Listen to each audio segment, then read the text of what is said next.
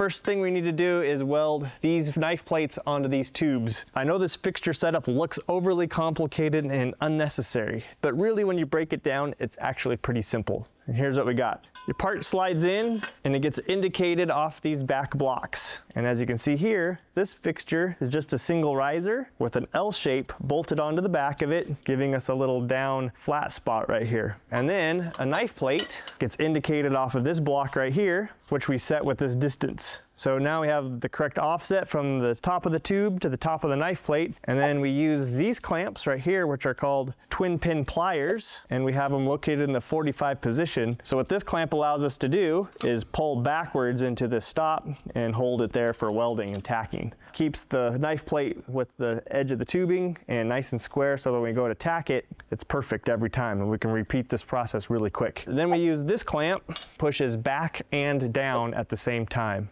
And that just holds everything in position, and it's pretty easy to not screw this up. And this only takes about 5 minutes to set up. And if I ever need to make any more of these, I have a documentation of how I did it. I can set everything up exactly how I did it before. When you have to make 50 or more of the same part, making a jig is the way to go. So the Fireball system is the best solution.